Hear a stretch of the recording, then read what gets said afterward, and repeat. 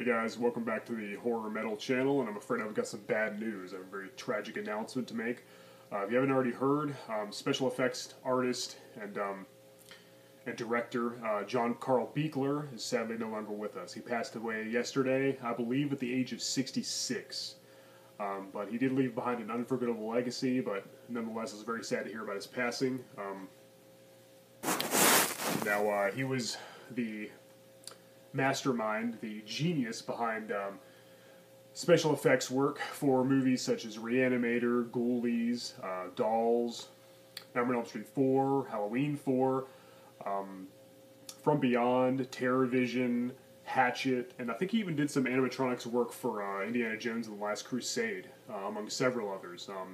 His special effects and makeup work was just excellent. He worked on a lot of my favorite movies. So yeah, he was a genius. Did the special effects and makeup work for so many good movies and did a great job at it too. He was definitely one of my favorite makeup effects artists in the horror world, and it's very sad to hear that we lost another legend in the horror community. I was very sorry to hear that he died. And some people don't realize this, but he was also a director. He also directed several horror films, most notably Friday the 13th Part 7, The New Blood, Ghoulies 3, Ghoulies Code of College, Troll, and Cellar Dweller, among several others. Not only was he a makeup and effects artist, he's also a director, producer, writer. He was pretty much a jack of all trades. Very, very talented man. He was a genius, a very important part of the horror community, and like I said, he left behind a legacy, and every horror fan should respect. And I'll probably watch some films he worked on today in honor of John Carl Buechler, whether he directed them or did effects work or makeup or produced or wrote, any movies he had involvement with. I'd probably watch a few of them today in his memory.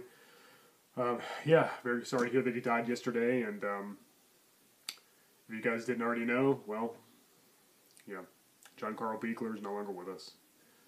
Very, very sad to hear. And 66 too. It's relatively young, so I'm not sure what the cause of death was, but very tragic all the same. Alright guys, well, thank you for watching. Wish it could be under better circumstances. Please let me know what your favorite movies John Carl Buechler worked on in the comments below, whether you directed them or did special effects or makeup work or anything. Until next time, hopefully it'll be under better circumstances. Alright guys, I'm Hellhound. Thank you for watching the Horror Metal channel. Once again, rest in peace, John Carl Buechler.